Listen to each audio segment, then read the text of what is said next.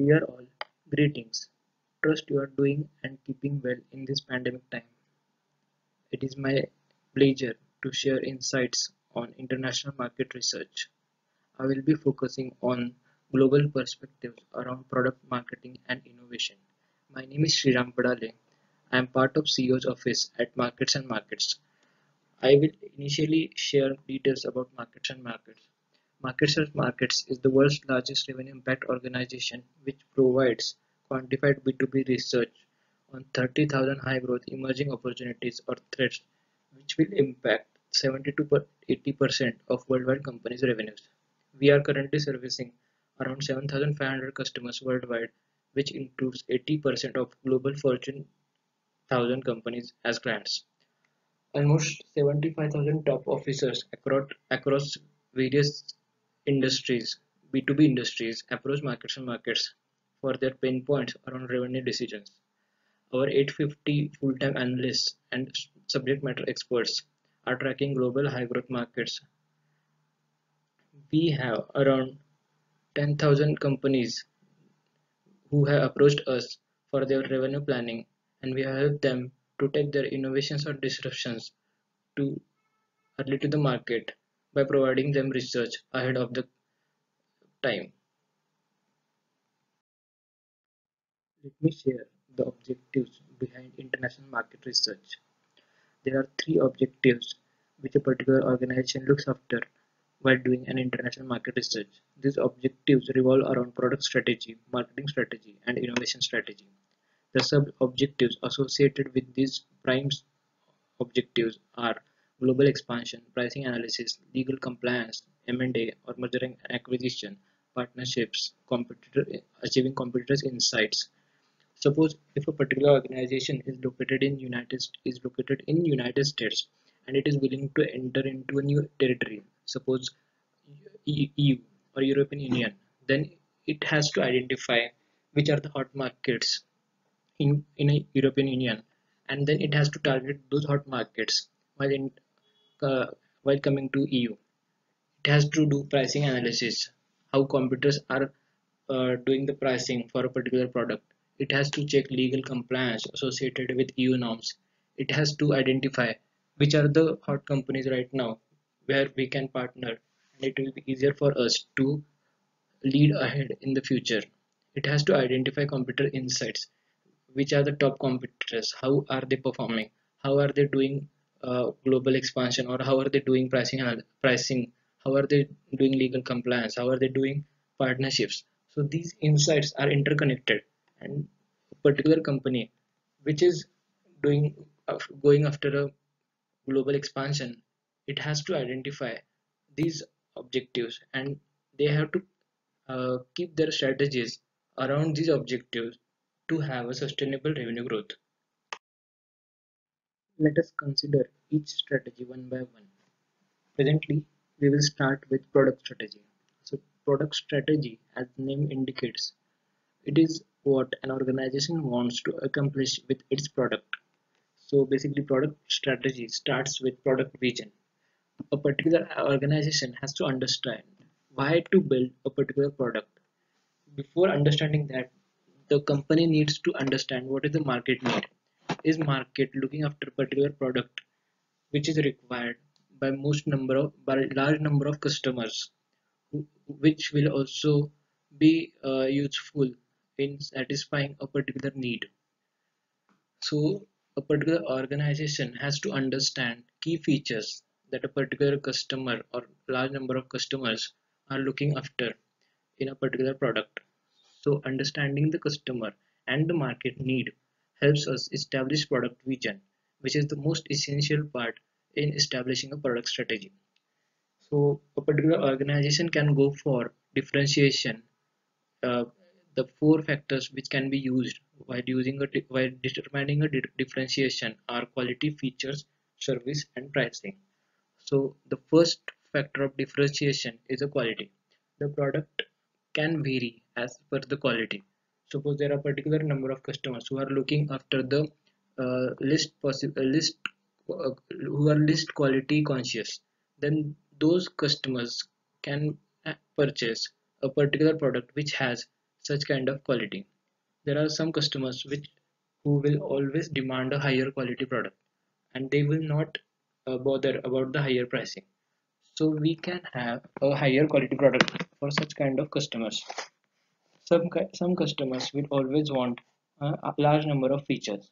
So the features will again play the second most important part in differentiation considering the product strategy. Some customers will want the better service or the better customer service in a particular after they purchase a particular product. So we will also need to consider this aspect while determining the product strategy.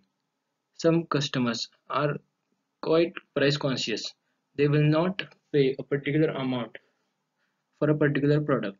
So in that case, we will also need to understand what are the customers' behavior to pay for a particular product.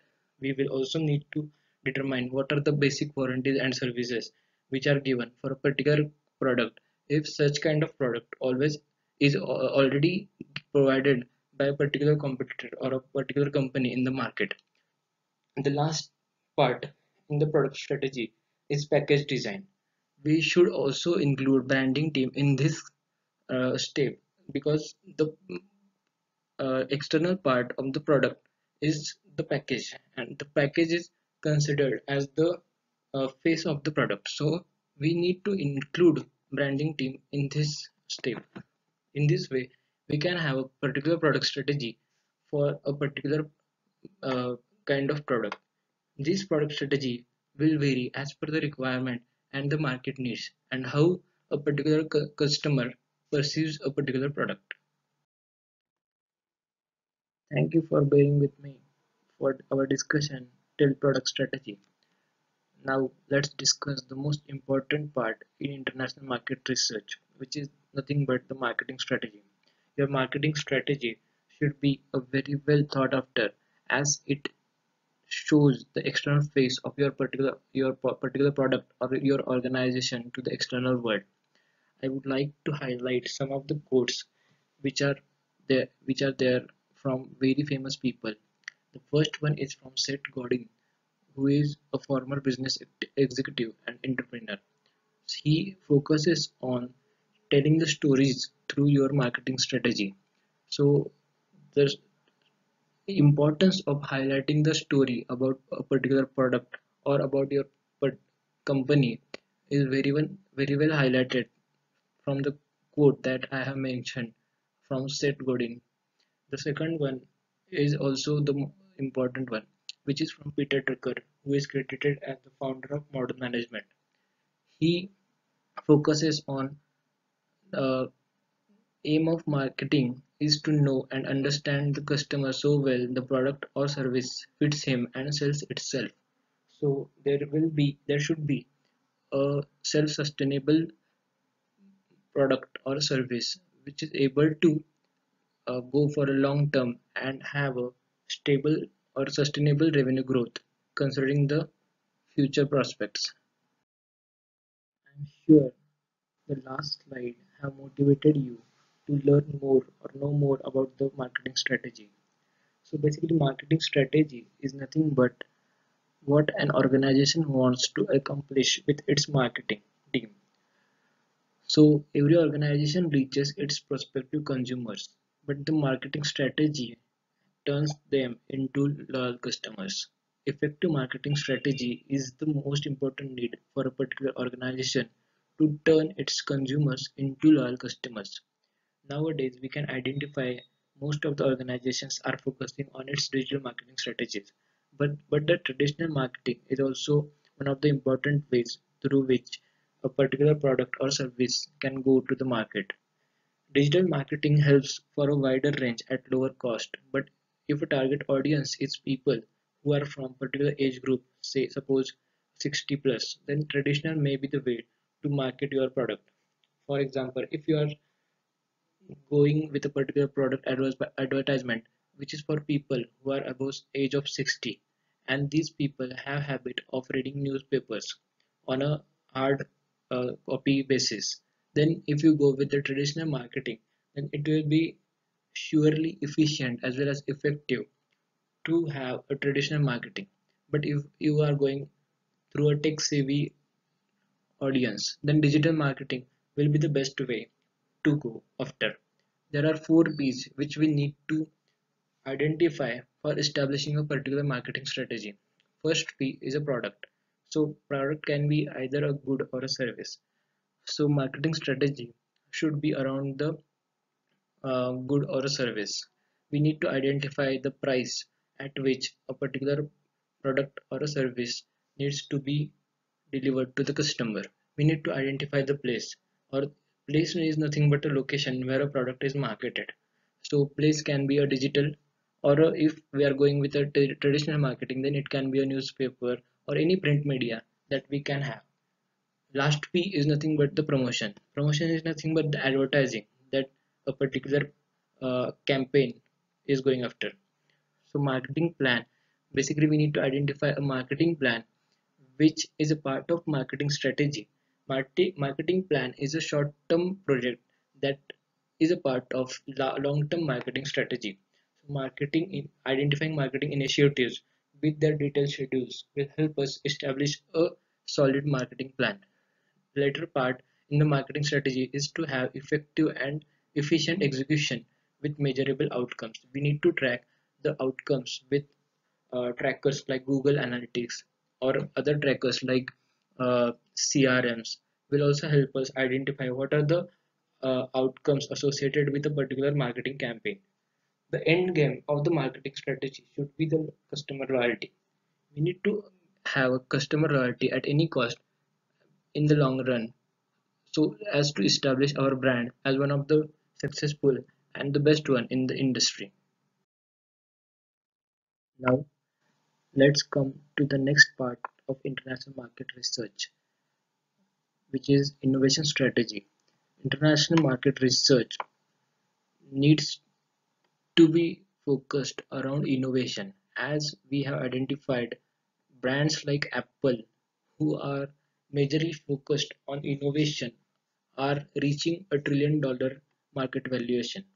So, a particular innovation will help an organization to reach the new heights. Let's look at one of the quotes from Mr. Henry Ford, who is the founder of Ford Motor Company. He said, if he had asked what a particular number of people wanted, then they would have said simply a faster horse. So, in the ancient times, the horse was the only medium of travel, and if he would have asked a particular people what they wanted, then they would have simply said a faster horse.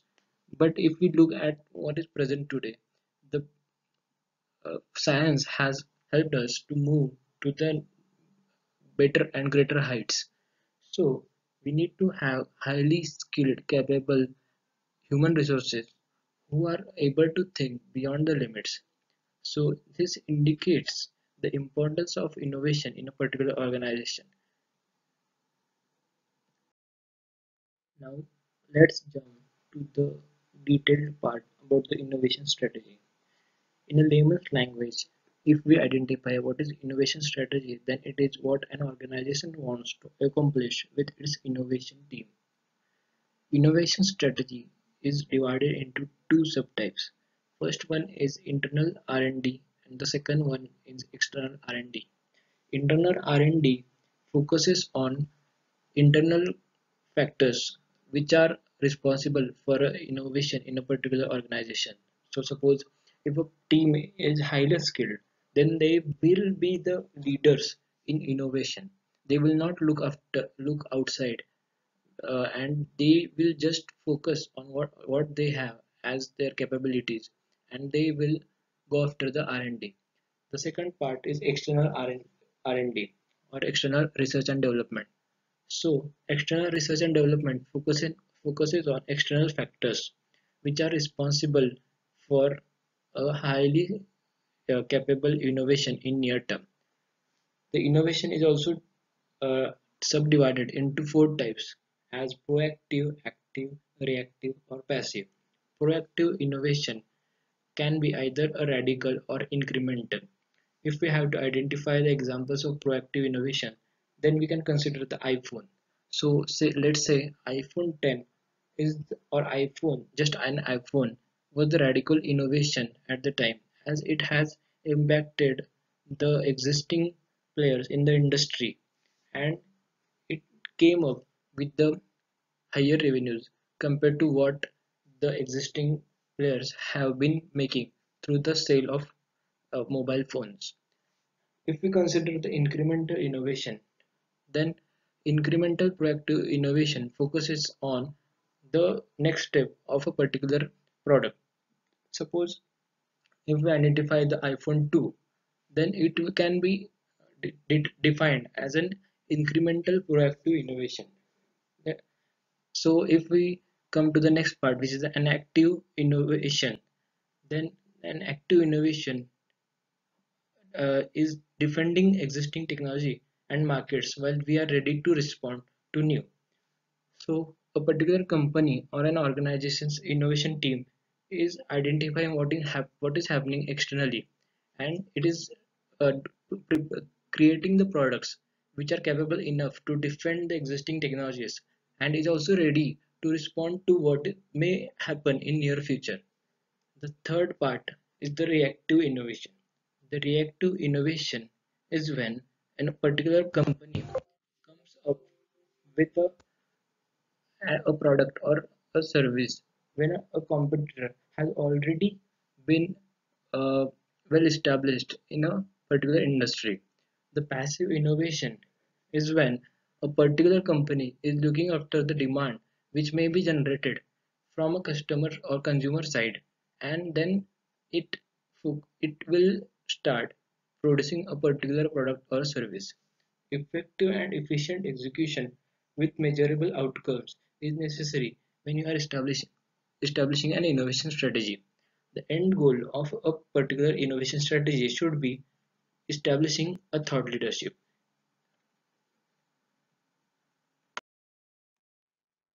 Now let's look at what are the other key takeaways which are needed when you are determining your international market research model. First one is the localization. You should look and sound like a local one when you are entering particular countries. Suppose if you are entering a country like Japan, or say a particular country who is highly looking after the similar kind of product or service which is sounding and looking like their own language or their own uh, system, then it will be better to target customers in those countries and have a higher impact considering the uh, revenues that you will be getting out of those countries. Second one is partner with local player while entering a new geography. It has been identified that major automotive companies, major automotive international companies have partnered with the local players while entering new geographies. Suppose uh, GM or Ford, they have adopted such kind of strategies in the past and have benefited as well. But you should also identify the risk and establish risk mitigation mechanisms while doing partnerships or M&As. You can also partner with strategic market research provider who will surely help you to lead in the dark in the right direction. So these are the four things that which are basically associated with partnering a particular organization in a particular country when you are going for global expansion. Let's look at the fifth point, which is you should know the insights on SWOT and Porter's five forces. SWOT is nothing but strength, weaknesses, opportunities, and threats considering the particular market, and the Porter's five forces focus around industry rivalry, threat of new entrants, bargaining power of suppliers, threat of substitutes, bargaining power of buyers. Now, as the time demands, let's jump to the conclusion. I hope you have liked what I have shared considering international market research on product marketing and innovation angle. Hope to see you in next conference in organized by International Trade Council. For more info, you can reach us at info@marketsandmarkets.com. Thank you.